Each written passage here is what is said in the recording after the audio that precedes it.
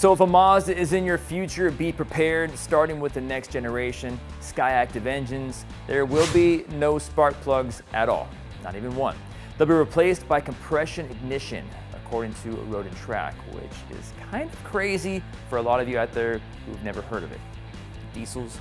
Anyways, its official name is Homogeneous Charge Compression Ignition, and it's a technology that promises to deliver diesel-like fuel economy for gas engines. And although HCCI isn't exactly a new concept, it's mainly been used in experimental concepts, and Mazda will be the first automaker to use it in production cars. It's a big step. It supposedly will improve gas mileage by 30% while reducing emissions as well. You can also expect to see this new engine design in 2018's Mazda 3. What do you think about that? Pretty cool stuff, right? Are you on board or not really? Let me know in the comments. I'm Gannon Pritchard, and this is PowerNation Daily.